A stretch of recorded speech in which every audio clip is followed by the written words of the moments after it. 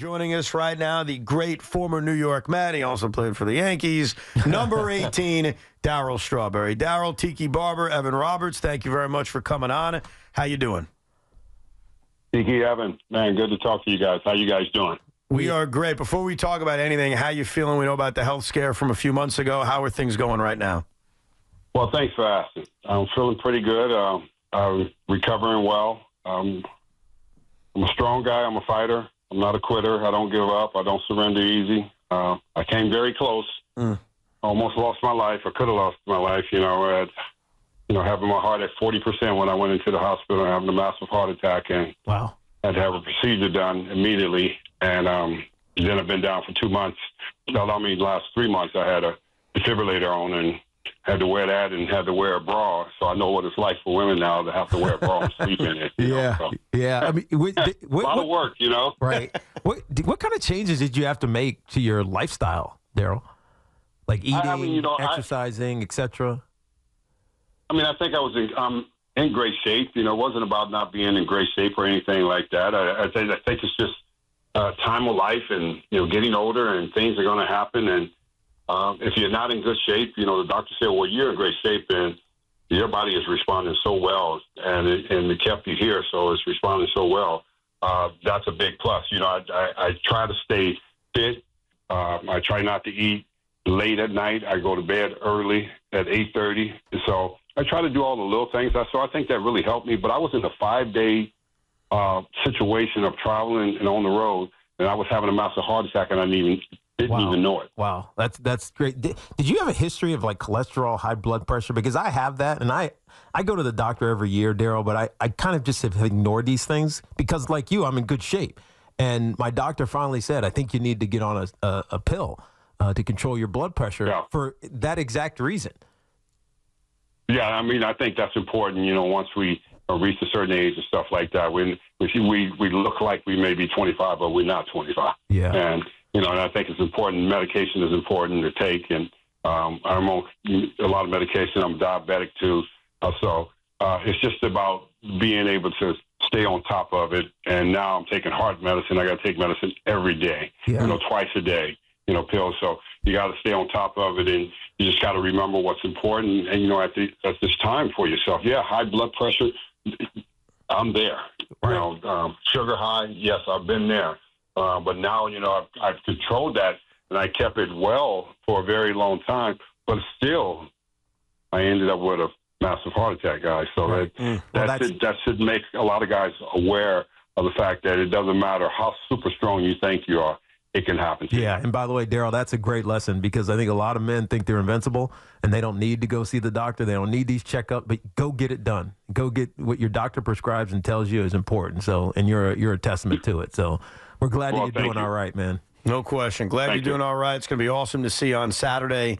When you were told by the Mets and Steve Cohen they were retiring your number, what was the initial reaction that you had to that news? Well, I was kind of shocked. Steve Cohen is just a remarkable, person. I like me personally, I believe he reminds me so much of George, someone that cares about the history, cares about people. Of course, everybody's looking at the circumstances of where they're at now. But I believe that one day they're going to get to where they need to get. It's just a process for them to have to start all over again, to go to the drawing board, to do things. So I was really happy, to be able to come to a place and be in a relationship with the new ownership like that, him and his wife, and really pull for this organization, pull for them to do well. Not just about me. It's about the history, and the history of players that played there. We played our heart out for that organization. We played to win. We played for our fans. We had some great teams. We had some really crazy teams, which was good because you got to be crazy to play in New York. That's true. You're gonna have to learn how to leave the noise where it is. It's going to be there, but you have to learn how to leave it there. Players have to learn how to do that, and I think that's what it was for me. I grew up playing here, and I don't care what anybody says. After my rookie season, I grew up playing here, and I went from there, and I never finished under second. I was always first or second in the division. In those 7 years that I played here, we were always in it because my desire was to win, and my desire was the fans to push you, to make you the kind of player you need to be. And the fans made me that kind of player. Yeah, I know that you showed up for Doc, surprised him when his number 16 was retired a few weeks ago. And, we had him on, and he talked a little bit about the regrets with the organization. What was it? What's your relationship with him, or what has it been with the Mets since you left and obviously went to the Yankees? But other than that, what has been the relationship? Well, the relationship was broken with the old ownership. And, it's just the way it was. It was no relationship. And, they offered me a 2-year deal when I was a free agent. And, they told me go out and have a good year and prove it to them. And I did that year of 1990. And then they said, well, we'll give you two years. And I said, okay, well, it's time to go. That means the relationship is broken because you asked me to show you, and I ended up showing you the kind of year that I wanted to have and what I was going to be going forward, but you didn't believe it. So I moved on for that. So that was a really broken relationship. And it was never about the fans. I won't hear people say, well, you walked off and you left the fans. No, I never had a problem with the fans. That was never my case in playing there. I grew up under these fans over in Queens. Nobody can tell me what Queens are like because I played there every night, every day. And I expected the fans to make me go out and do my best and be the best player that I could be. So once a relationship is broken, usually with the front office, it's really time to make a new decision for yourself. And that was a very hard decision to make, because New York is my home, and it always will be. I mean, this is where I learned how to play Major League Baseball. This is where I learned how to be successful. Did you get the impression, because I remember my dad saying this at the time too, that he got the impression Frank Cashin could not wait to just break the team apart, and he didn't have an interest in bringing you back, which pissed us all off because we wanted you back. And trust me, most of us never blamed you. We blamed them. Did you get the impression for a while that they just wanted to move on and they weren't serious about bringing you back as a free agent? I did. I think Frank Cashin was a great general manager, and don't take anything away from him. May rest in peace. But he was a great orchestrator to put the organization together like he did, and he orchestrated that organization to win. And once he started trading off all the pieces, I wasn't. You had guys that were leaving, getting older. Keith and Carter got older. You had guys, you traded off Lenny, you traded off Mookie, you traded off other guys. And then you brought up all these other kind of different type of players that you wanted to groom them into being players in New York, but they didn't have that kind of fight in them. Like, you got to have some dog in you if you're going to play out here, because once fans start getting on you, if you can't handle it, you're going to start to melt down. And so I saw that happening a lot. I saw the turnover started to happen that way, and I realized that, man, I think they're going to break this whole thing up. And I was really the last piece of that every day because, you traded Kevin Mitchell, of course, early, but you got McReynolds, and McReynolds was great for us, and he loved, the teammates. He just didn't love the fact of having to play in New York City because he was a great teammate. Came back, and Hojo was great, and all these other guys were great. But we were never able to get to that next level of playing after that 88 season. That 90 season we came close to winning, and the Pirates beat us that year. And I realized right then and there that was the end. That was the end of something special. Yeah. I mean, something great, playing in Queens and playing in front of the fans there and wearing the blue and orange was just an incredible time for me because I grew up in this organization. So I can always say for myself, I love this organization. I've always have. And I just think it was real bittersweet, now that I have come back, and I'll put it that way, to the organization to be a part of something very special because this was my home for a very long time. Was there ever, Doc said this to us a month and a half ago when we had him on, and this killed me as a Met fan when he said, hey, I tried to come back. And I'm not talking about after, he initially left, but 99, he would call the Mets up. Hey, I want to come back. 2000, hey, I want to come back. And they always said, no, no, no. In your time, obviously, with the Yankees, after the Giants and the Dodgers, was there ever a moment in which you thought about coming back? You tried to come back? Was that ever something that was close to happening where you would get that kind of second tenure with the Mets and a chance to have closure with the Mets? No, I never did. Once I put the Yankee uniform on and got over there and started winning, that was pretty special because I didn't have any type of relationship with ownership. for the Mets at that particular time. Not like I do today. Yeah, right. You know, the organization is totally different today. Got a new face, it's a new direction, and like I said before, it's going to take them a little time to get to where they need to get. And I hope they do really get there. You know, I don't take anything personal towards the old ownership. You know, it was what it was, and I kind of moved on from that, and I want to stay in that place because, you know, a lot of times I said a lot of things, and because I was hurt, and I shouldn't have said a lot of things, negative things, because I'm not a negative person when it really comes down to it. But I just needed to vent a little bit, you know, because of my frustration. My frustration of what happened in that situation. And when you look back and you say, well, they didn't really offer me, they didn't really want me to be here, and they wanted to move on from me. And that hurt, you know, that they wanted to move on. So I kept moving. You know, that hurt when they put me in that position in that last season and tell me to go out there and have a great season, and then we could talk. Yeah. No, I don't blame you for that. We're talking to the great Darryl Strawberry. His number is going to be retired on Saturday. Head on out to the ballpark. Should be a beautiful day. There was one moment I have to ask you about because it was odd for me as a Met fan, and I'm curious how you felt. And it was that day where the Yankees were playing the Angels at Shea Stadium because the beam fell down at Yankee Stadium.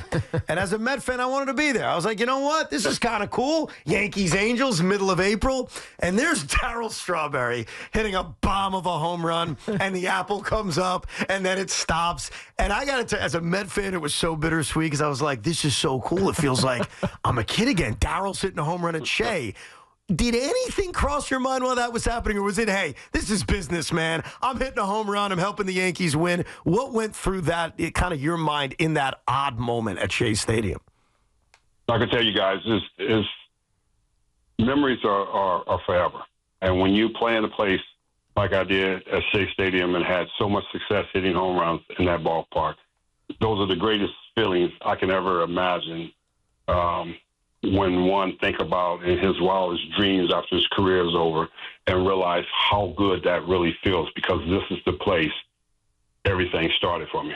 This is where, you know, my life of success has come from in this ballpark. And then to go back into that ballpark and have a different uniform on. Well, of course I did when I came against the Dodgers and played against them. But to wear a Yankee uniform on at Shea Stadium and hit a bomb to the opposite field, it's pretty special. And then have the apple come up, because that apple came up a lot of times. I mean, I had a lot of fun having the memory of that apple. Right. And I thought about it.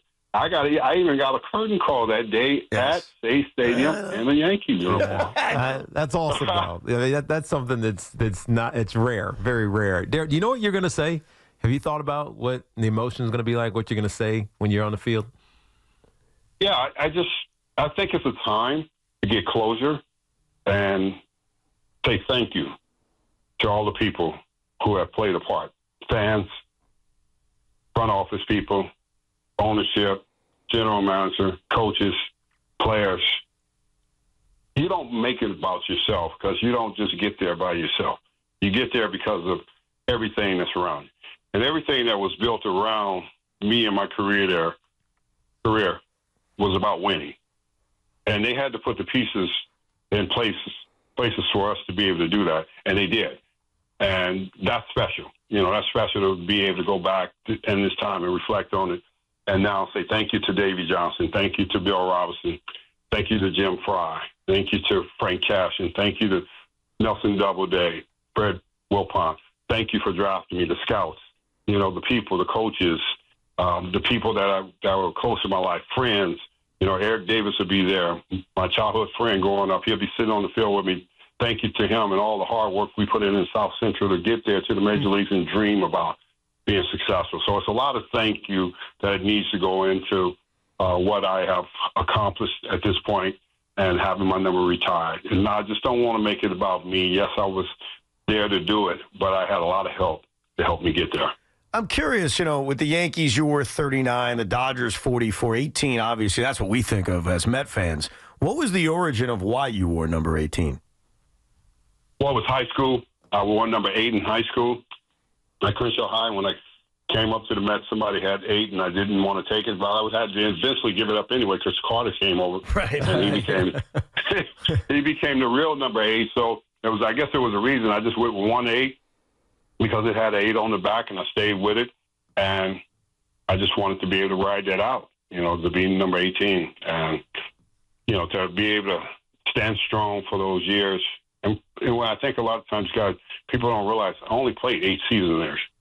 Just think if I could have doubled that 8 season, or playing there, and the kind of numbers I could have put up in that particular time of playing there had I not left and went in a different direction. So, I'm grateful. I'm grateful for 18. I'm grateful for the city. I'm grateful for how they embraced me, to be the player that I was able to be in all those years and all the great things that I was able to accomplish with the group of guys that I played with. Well, we are grateful for you. We're grateful that you're healthy. We're grateful that we could celebrate this on Saturday, and obviously all the success you had here in New York. Congratulations. Should be an awesome day, Citi Field on Saturday, about 3:30 for the ceremonies, 4 o'clock for the first pitch. Thank you for coming on, and congratulations. Appreciate you, Darryl. Please say hello to Tracy for us as well.